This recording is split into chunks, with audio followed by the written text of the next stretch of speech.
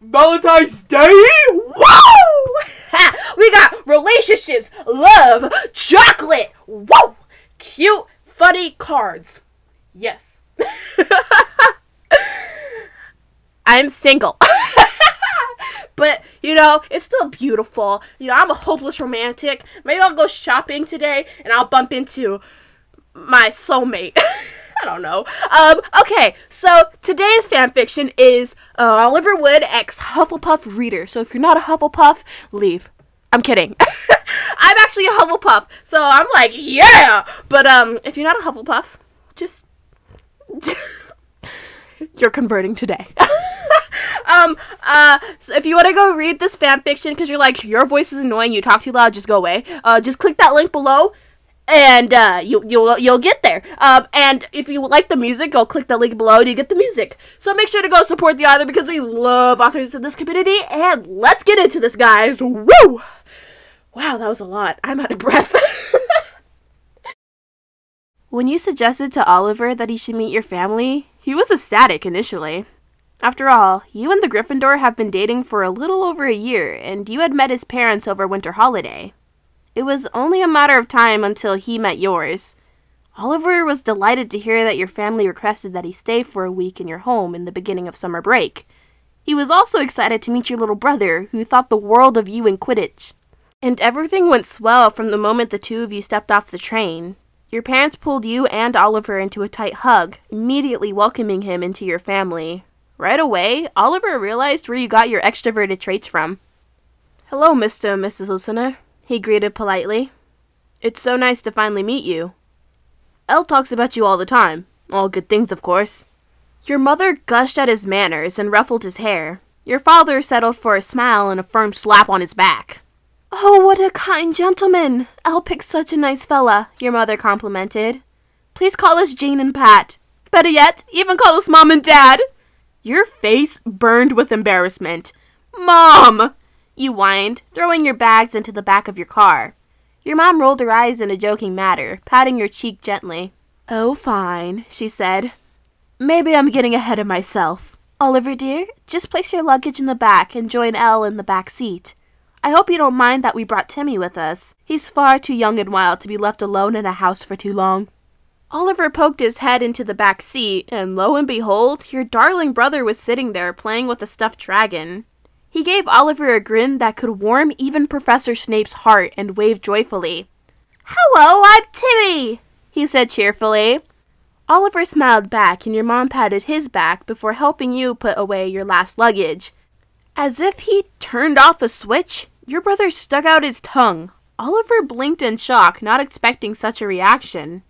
"Perhaps it was a trick of the light," the Gryffindor thought to himself. Oliver glanced up again to see your brother sticking out his tongue again. "Now I definitely saw that." "Something wrong?" Your voice snapped Oliver out of his thoughts. Jumping in surprise, Oliver hit his head on the top of the car, biting his tongue to keep himself from swearing. Oliver turned to you. "Elle!" he exclaimed awkwardly, smiling. I just met your brother." The two of you glanced back at the boy in the car seat, who waved cheerfully again. "Ever the charmer," Oliver added with a grimace. You slid down the seat next to your brother, tickling his stomach. "Hi, Timmy! Missed me?" Your brother giggled, making you grin even wider. "Ow! I missed you so much! I was playing Quidditch in the backyard with Daddy, but it wasn't the same." Your brother pouted, opening his arms in request for a hug. You gladly did so, holding him tightly. Oliver got settled in the seat beside you, watching the scene unfold before him. He was such a darling with you. What was wrong with him? "Oh, you little munchkin!" you gushed, pulling away from the hug. "Don't worry, all summer we're going to play Quidditch. I'll teach you some of the new moves Oliver taught me." You met Oliver, right? He's the captain of the Gryffindor Quidditch team. We'll play Quidditch together. How does that sound, bud? Your brother frowned for less than a second, but recovered with a typical smile. "Yay!" The car started, and for the most part, the car was silent. Light music played and small chatter ensued, but Oliver remained silent, watching other cars pass by. You slowly snaked your hand over to his, weaving your fingers together. Oliver turned his head to see you blushing lightly, but grinning nonetheless. In response, Oliver's face lit up, squeezing your hand in affection. From behind you, Oliver noticed your brother glaring daggers at him. Before Oliver could respond, your father started a new conversation. "So, Oliver," he started, driving towards another exit. "You're a Gryffindor, right?" Oliver cleared his throat. "Yes, sir. My entire family is, actually." Your father glanced at the three of you in the mirror. A smile was on his face. "Ah, so is my father. He's a proud Gryffindor, that old man. He expected me to follow in his footsteps, but I got sorted into Ravenclaw.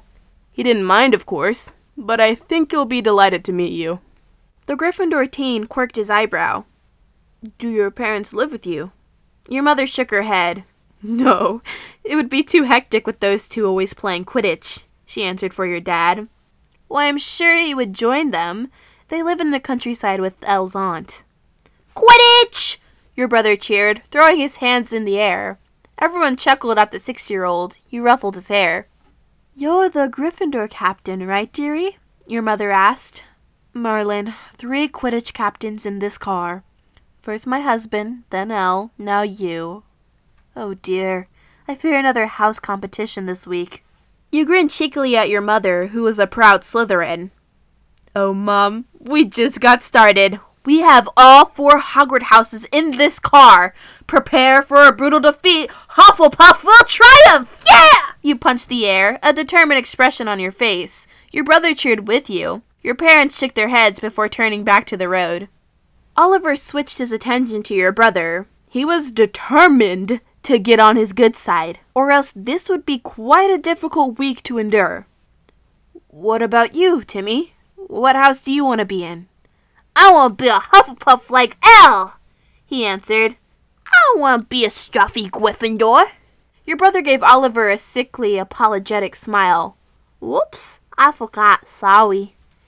Oliver balled his fist tightly. His lips formed a thin line. "Not a problem." The first night, Oliver walked downstairs to get a glass of water. The listeners were very hospitable and gave Oliver access to any part of the house, as long as he didn't make a mess or make any noise. When he reached the bottom of the stairs, he found your brother sitting on the sofa, swinging his legs as he took a sip from his sippy cup. He looked as innocent as can be, so Oliver proceeded to head to the kitchen when your brother called out his name. Oliver poked his head from the kitchen, seeing your brother wave him over to sit next to him. "Timmy," Oliver whispered. "It's quite late. Why are you still up?" Your brother placed his cup on the coffee table. He furrowed his eyebrows, crossing his little arms on his chest. "Listen here, Wood," he started, glaring at him. Oliver was taken by surprise once more, not expecting a sweet little boy to talk with such authority. "Elle only needs 3 men in her life, and that's me, Daddy, and Grandpa. You don't fit in the picture." Oliver took a deep breath, processing everything. "Timmy," Oliver patted his thigh gently. "I love Elle so much. They mean the world to me, and I promise you that I would never, ever try to hurt them." Oliver looked around the room for anyone hiding or listening, before leaning closer to the little boy. "If you can keep this between you and me, I actually want to ask for their hand in marriage when we graduate from Hogwarts." Your brother pushed Oliver's hand away. "I don't care. Stay away from Elle, or you'll pay. Got it?" The 6-year-old skipped away, similar to how you would skip around in school. Oliver stared down at his shoes in shock, but shrugged it off immediately. After all, he was only 6 years old. What damage could he do? "Apparently, your brother was a force to be reckoned with. For the next few days, your brother's antics have gone through the roof. Some of his pranks quite literally went through to the roof. He managed to throw a quaffle on top of your house. How he had such strength, Oliver had no idea, but he offered to get the quaffle. What your brother failed to mention was that there were countless amounts of crazy birds on your roof. Oliver barely managed to make it off the roof without falling off his broom, but didn't escape without any scratches or feathers in his mouth. "Oh, poor baby," you pouted, running over to your boyfriend. Oliver coughed out a few feathers, causing both of you to laugh. Your brother silently fumed behind your back, but left the yard to his bedroom, probably to go scheme some more. Oliver knew one thing, and that was that your brother gave the Weasley twins a run for their money. By the time it was Oliver's last night, your brother set up his final prank. It was the last dinner with the listener family, and everything was going surprisingly well. Your brother was well-mannered and quiet for most of the night. Oliver was on edge, fearing your brother's silence more than his antics. At the end of dinner, your mother reminded your boyfriend to have his things ready so he can use the flu system back home. You grabbed Oliver by his hand, bringing him upstairs to your bedroom, quickly closing the door and pressing your lips against his. By habit, Oliver snaked his arms around your waist, and you raked your fingers through his hair. You pulled away, gasping for breath. A small smile was on your face, your cheeks tinged red. "I've been waiting to do that for a long time," you confessed. "I'm sorry, my parents and brother are always around and such. I should have told you beforehand." Oliver waved your apology off. "Don't worry about it, love," he said, pressing his forehead against yours. "I enjoyed my time here. Your family is very sweet." Your face lit up. "My brother adores you, you know. He's always smiling at you during dinner. I'm sure he took quite the liking to you." Oliver had a sour expression on his face. "Sure. Total angel," he said sarcastically. Your brother was anything but nice to him. Of course, there was times in front of you or your parents when your brother would put up an act, but Oliver knew your brother. You frowned, pulling away from Oliver's grasp. "What do you mean?" you asked, somewhat hurt. "Do you not like my brother?" Oliver scoffed. "More like he doesn't like me. Elle, I'm telling you, he's out to get me."